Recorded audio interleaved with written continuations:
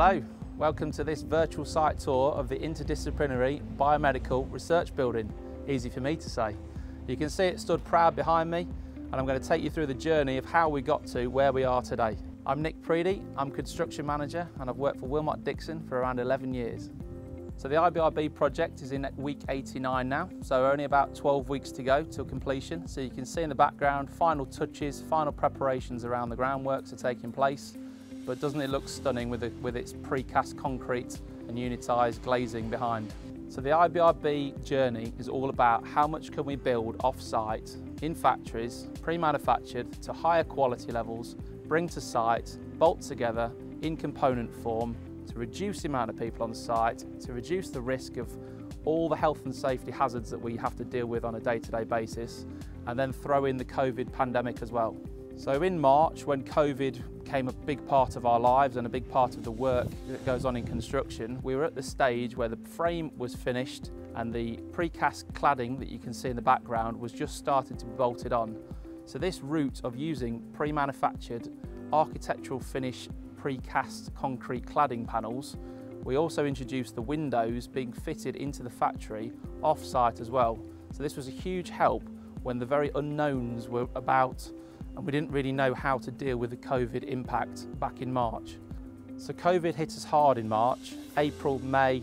We really did identify the hazards. We tried to adapt through those months, and in the July, August and September periods, I feel as if we really are striving now in ways that we've adapted, changed our work practices to create this COVID compliant atmosphere and environment for people to work in.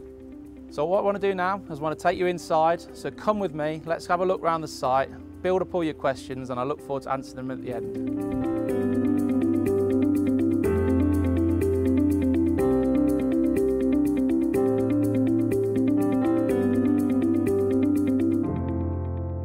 So we're at the main entrance to the building now, so you come in through here, aluminium doors, entrance area here, and you're confronted with this lovely environment of exhibition space and waiting area for the lecture theatre.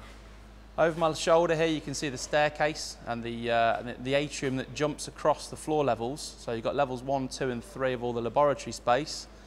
Users of the building will work their way up this timber stairs, lovely timber stairs with LED lights all in the handrails, through some speed gates, and that's their access control points for the building.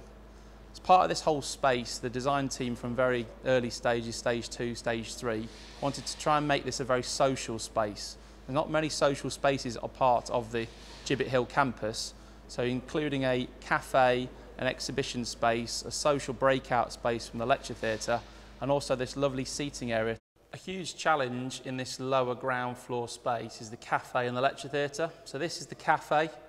Big challenge in here is this huge amount of concrete exposed finished walls. So these walls weigh in the region of 20 to 22 tonnes each in piece, 4.2 metres wide, came on an Arctic lorry from Bison, from Derby, horizontal, turned on site back into vertical, tower crane lifted into place. The size, the complexity and the sort of risk involved with that, but it was only a 3-man installation team. So for all of this work here, originally which was an in-situ design, we challenged the design, said we could do this precast all off-site as part of the off-site strategy. Comes in 4 or 5 of these panels per day, and personally I'm not sure how we would have ever got this type of level of quality if we'd done it in situ on site. So this space is 9 metres high, full of acoustic baffles to absorb the bouncing of noise off the hard surfaces. The cafe user will then have tables and chairs in here, as you can see behind me, the glazing, adding more verticality to the glazing to try and get the solar gain. So the sort of tree-shaped fritting to the glass behind needed to block out 40% of the clear glass in order to meet the solar gains and the G value of the glass. So that verticality again and the trees from behind looking through is bringing the outside into the building and creating this lovely cafe space for people to use.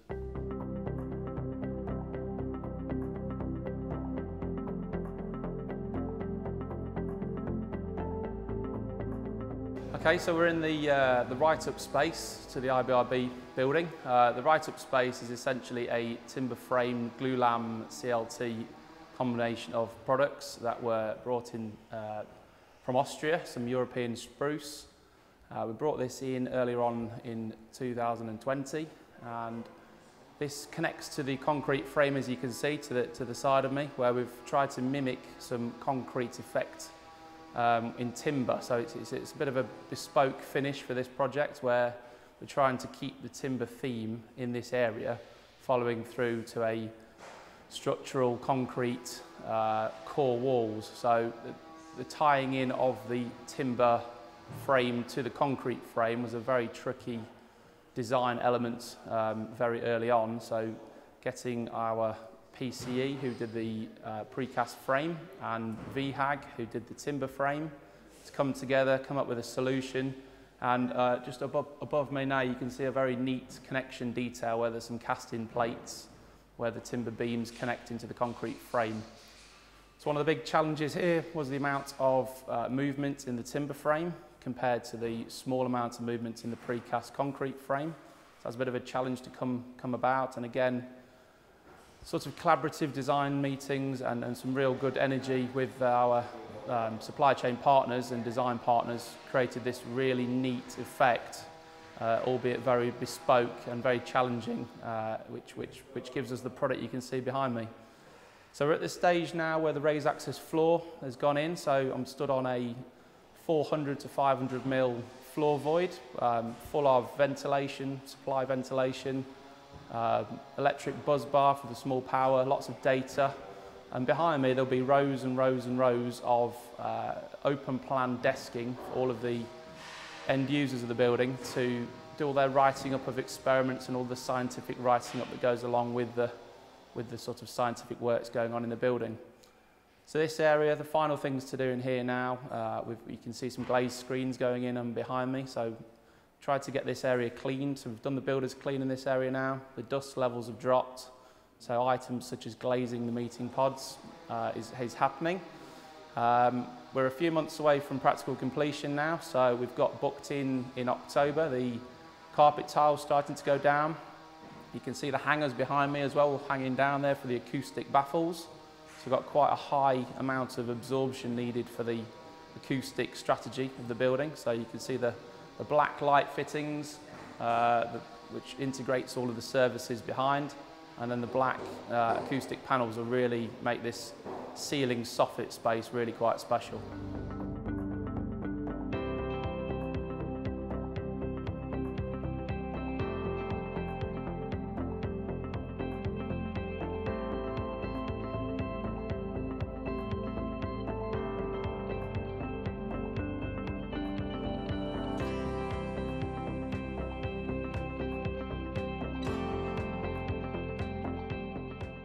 So we're in the laboratory space now at IBRB. This area is predominantly across the building category level 2 laboratory space, clean environment and lots of hygiene and sort of wipe down space sort of strategy from the design point of view. You can see the islands of desking behind me. The desking, even with COVID, we've had to review the spacings between sort of workstations for the end user. So each station would have been circa a metre apart. They've actually been widened out now to prevent people working closely together. And you can see now that the sort of work gaps between each area is around the 1.5 to 2 metres each. So even COVID has taken an impact on the design and the installation of the laboratory space to make sure that the end users, when they use this space, are fully compliant with the world that we seem to live in now. This area is a huge challenge in terms of the MEP design. So above me and around me, you can just see lots and lots of services in the ceiling void above. So the ceiling void is approximately 1200 millimetres in depth. So it's a hell of a space in terms of capacity and density of services in such a small space. We worked with NG Bailey's on this project, and from the very start of the project, with this sort of ethos and strategy towards this project, we really did look at how much could be built off-site and brought to Coventry, to Warwick, to be basically brought in, all finished, all manufactured, quality checked off site, so the quality levels go up higher, and then we just got a team in, a lift and shift crew, and they just pin them to the ceiling, to the soffits. So you can see above me and around me, lots of M&E. You'll see the unistrut frames as well. So the unistrut frames are anywhere between 4 metres and 6 metres in length. This depended on the sort of turning ratio, the turning corners to get them into position. So a lot of spatial awareness and design to do with how we actually get the product into the building took place. And these services, on each floor plate, there's around 30 to 35 horizontal modules that came in. Like I say, lots of work done off-site in their factory in Bradford, and it all came in, and minimal amount of people therefore needed to simply connect them up rather than having to do the actual install on site. So with the COVID impact, we've had some delays. I think the whole industry's had delays. But from an installation point of view and numbers of bodies on site, we've managed to keep this as a minimal and create safe, compliant working strategies by having this off-site manufacture. And you can see it's a 3-man team to install a module to the ceiling, whereas it would be something like 4 or 5 different trades all working on here a week after each other. So the numbers of people on site has gone down, and the amount of working together in close proximity has been reduced drastically. Okay, so one of the main features of the lab areas was making sure that this aisleway between the 2 working spaces was kept clear. So you can see all of the maintainable items are straight above my head. Everything above the desks, we made sure that there's nothing that the maintenance and operating teams need to get to change valves, to maintain valves, to get to fan coil units. So this whole design worked around the fact that the end users in the estates department from Warwick University could get up and maintain, operate without having to affect the daily use and the important scientific experiments that were going on these desks around us.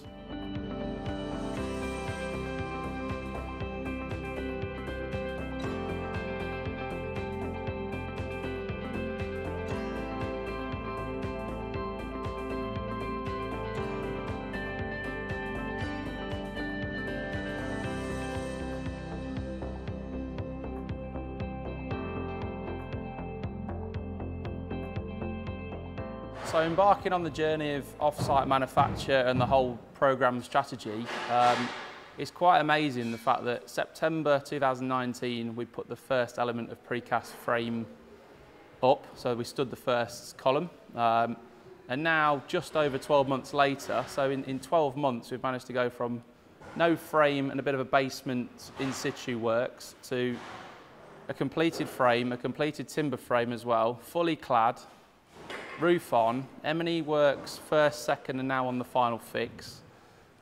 We've also started the test and commissioning phase, so the pre-commissioning, so fan coil units are going in. They're actually activated. We've got 2 air handling units activated as well, so we've got air being pumped into the building.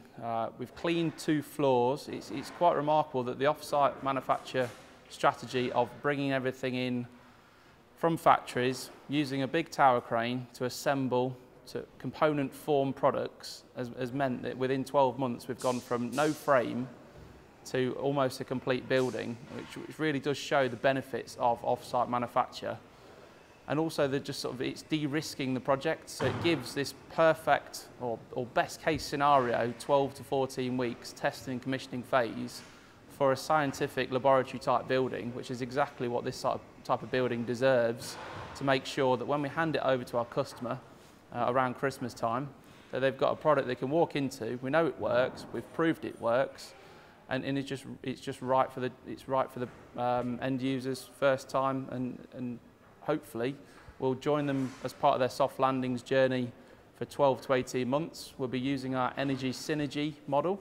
So that's an in-house Wilmot-Dixon process whereby we work with the university's sustainability and energy manager. We assess the building at design stage. We then develop the metering strategy, the seasonal commissioning, the health checks with our customer care, aftercare team. So the whole process doesn't just stop at practical completion around Christmas. We're part of this journey with the end users, with the customer, University of Warwick, right the way through for 12 to 18 months.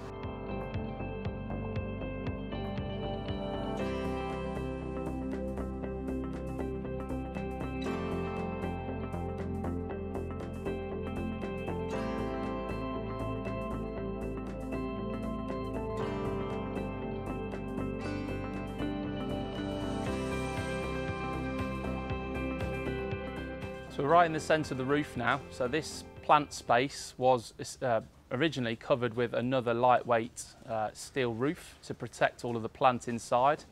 As part of challenging the design at the very early stages, from stage 3 to stage 4, we decided to take that roof off and then weatherproof or upgrade all of the kit on the roof to be weatherproof.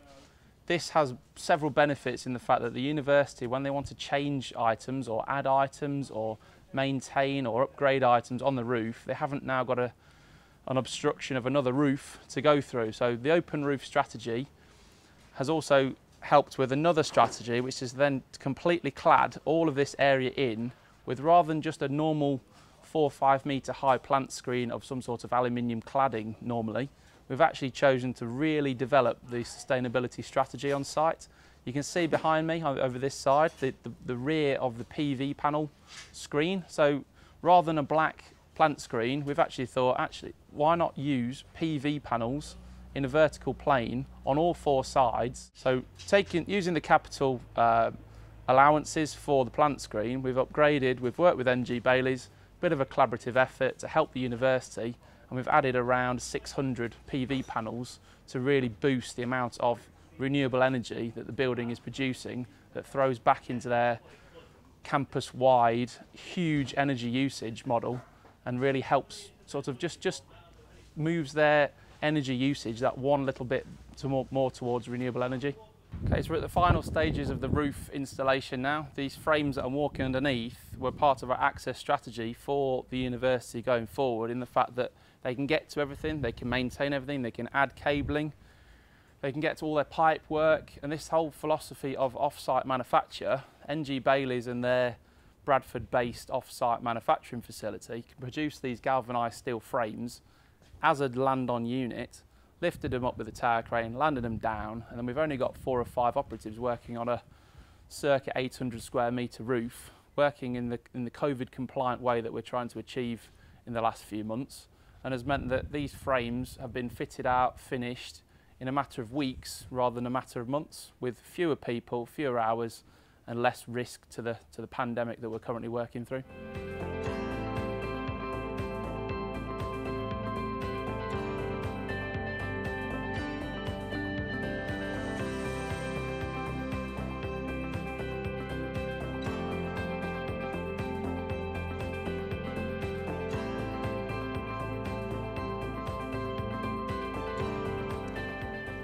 So we're up on the timber frame roof elements of the project. This is the lightweight structure. So this is the PV panels, 4 rows of them in the horizontal plane, as we all know, and we've got plenty of these projects nationally and around the world that we know horizontal PV panels work. We've also added this element of vertical PV panels behind me, where we had a black plant screen originally as part of the stage 3 design. And what we've done is we've challenged the designers, we've challenged our PV specialist to say, actually, can we make vertical PV panels efficient in the plane they're on and facing south, east, west and north? So believe it or not, these south facing ones that we're stood behind now are about 80% efficient. So that's really come on as a product and been developed over the last 5 to 10 years. We've actually got these PV panels on all 4 sides of the plant screen. And believe it or not, the north facing vertical PV panels are around 60 to 70% efficient. So we've gone from product where it was just going to be aluminium, black cladding, cloaking in all the plants as a plant screen, to now adding in nearly 600 PV panels, which is just adding to the renewable energy source on this project and helping the customer in their drive to add and reduce carbon footprint of their campus.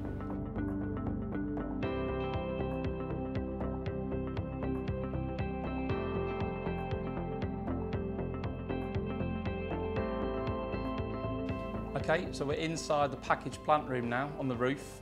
This plant room is part of the key strategy towards the off-site development and off-site manufacture. So again, NG Bailey's and their off-site facility in Bradford have produced this in a factory environment. You can see the amount of work that's gone into here with the 3D modelling, the Revit modelling, the clash detection, the amount of services in here and the amount of products and kit in here to be able to get everything out. We've proved that the access and maintenance and replacement strategy is in place, and all of that's been done knowing we can build that in a factory away from site So the plant room really has de-risked the programme, and this amount of works, we would have said between 10 and 12 weeks on site with several bodies, several operatives doing this work, and this got landed in one day, all been done off-site, and it really does nail the strategy of off-site manufacture and its benefits.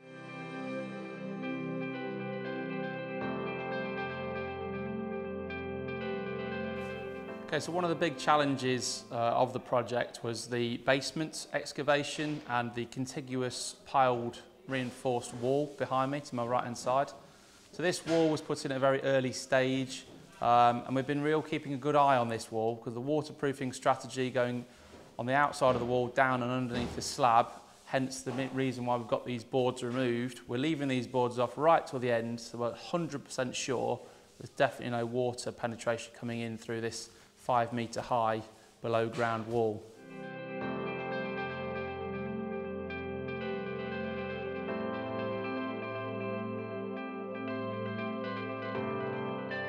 So we're in the 400-seater lecture theatre now. So this space, again down in the lower ground floor connected to the main entrance atrium area, will home about 400 or 410 seats with this amphitheatre type design all leading towards the front projection screen. The area is split into two areas, so smaller works can happen, smaller presentations, smaller seminars. You can see the stage we're at now. The joiners are all busy working, getting the tiering ready. Next month we then get the final seats. A company called Audience Systems bringing all the seats for us, carpeting the area, and you can see around us lots of lovely timber acoustic treatments to make this space a real quiet and still space when people are presenting and people are working in this area.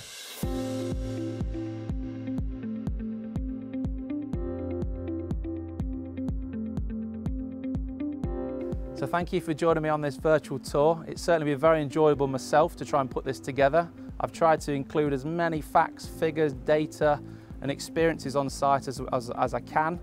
And I look forward to answering some questions shortly.